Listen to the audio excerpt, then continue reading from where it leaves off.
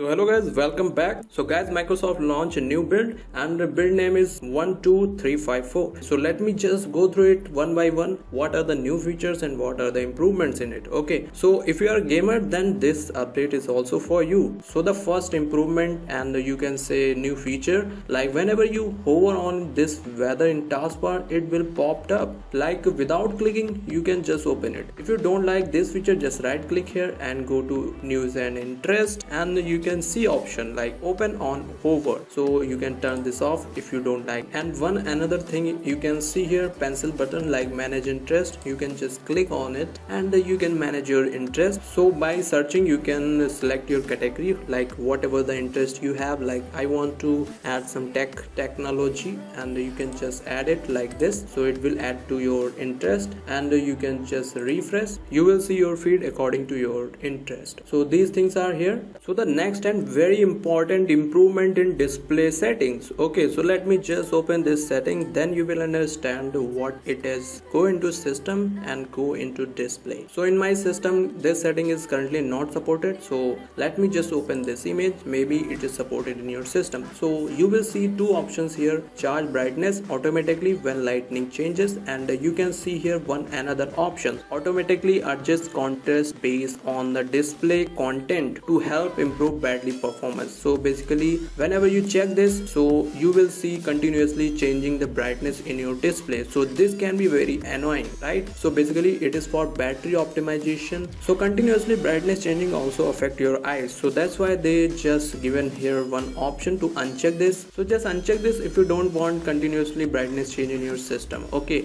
and the next feature they are introducing like HDR settings. So you can also see here a message like get a brighter and more vibrant picture for videos, games, and app that supports HDR settings. So unfortunately my laptop display not supporting this setting. Let me just open this HDR settings. You can see here use HDR no, and if your display is supporting HDR mode, so you will see here some options like turn that on. So this can be a game changing for your videos, images, and video games, right? In that you will see a very good colorful pictures and video games visuals. So if you have this setting, you can turn that on. And the next feature is related to camera. Go into here devices and go into cameras. So here you can add your webcam and IP cameras. So whenever you add that, you will see here some contrast and brightness settings. You can also do that. And the next is Paint app, which is changed now. Like you can update from the Microsoft Store. Let me just show you. You can see here there is some material icon. You can see icons change, and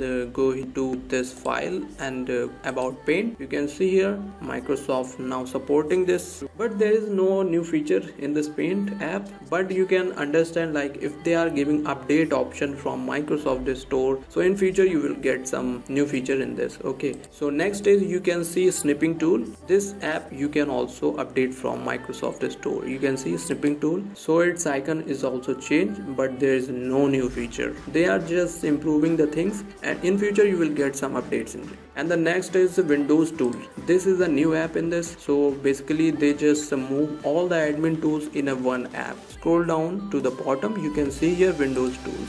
You can see here command prompt and control panel, computer management, disk cleanup, registry, and a run app. You can see here resource monitor, task manager, and PowerShell. So these are the admin tools, so which are moved into one app. So next is if you are a gamer, so this update can help you, like your game are crashing on your system. So this build is just fix that. You can see here we fixed an issue where certain games may crash, will not sync save data when game is played on a different device, or will not save when a new game is installed. And you can see I'm scrolling, there are many more bugs which is fixed in this build. I will put the link of this blog, you can just go through one by one. So guys, these are the things which is in this build. And guys, that's it for the video. If you like this video, just hit the like button and do subscribe for more videos. Okay guys, thank you so much for watching this video.